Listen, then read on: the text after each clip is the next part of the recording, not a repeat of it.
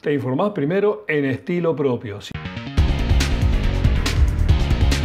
Cotelbo, la cooperativa de servicios de Villocampo, finalizó la obra de ampliación de la red de agua potable en 2 manzanas del barrio Juan Perón, recientemente urbanizadas, con 400 metros de caños de distribución. Obra llevada a cabo con el aporte de materiales por parte del municipio, mientras que Cotelbo se encargó de la conducción técnica, el trabajo de zanjeo y las tareas de conexión.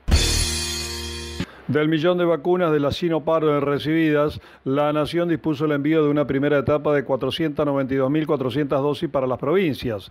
Y en cuanto a la cantidad enviada a la provincia de Santa Fe, es de 37.800 dosis que comenzarán a vacunar a los docentes a partir de este jueves 4 de marzo, siendo en primer lugar los que trabajan en el nivel inicial, primero, segundo, tercer grado y en escuelas especiales.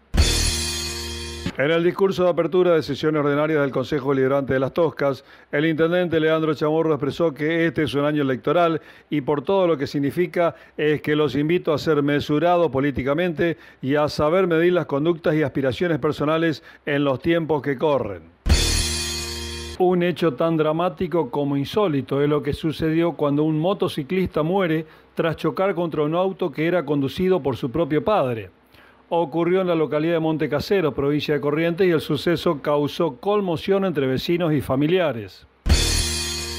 El Colegio de Abogados Zona Norte de la Cuarta Circunscripción Judicial realizó un fuerte reclamo al secretario de Justicia de la provincia, manifestando mucha preocupación por la alarmante pasividad para el llamado a concurso para cubrir el cargo de juez de familia y así poner en funcionamiento el juzgado en el distrito número 17 de la ciudad de Villocampo.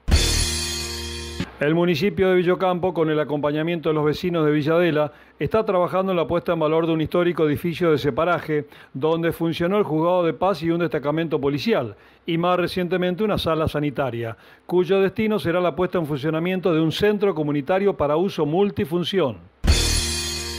El gobierno de la ciudad de Las Toscas se encuentra adherido al régimen de regularización tributaria provincial Ley número 14.025, cuya finalidad es ofrecer bonificaciones de hasta un 80% de interés por pago contado, con convenios de pago de hasta 48 cuotas para el impuesto inmobiliario y patente automotor, entre otras.